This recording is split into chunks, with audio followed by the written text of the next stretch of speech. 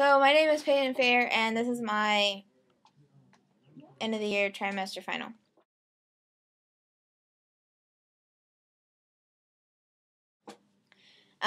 This year I came into Mr. Simpson's class not knowing anything about acting, camera work, or anything like that. This was my first time being in Mr. Simpson's class. And this year I learned how to write scripts, film, direct, just stuff like that. It was fun and a good experience to have. I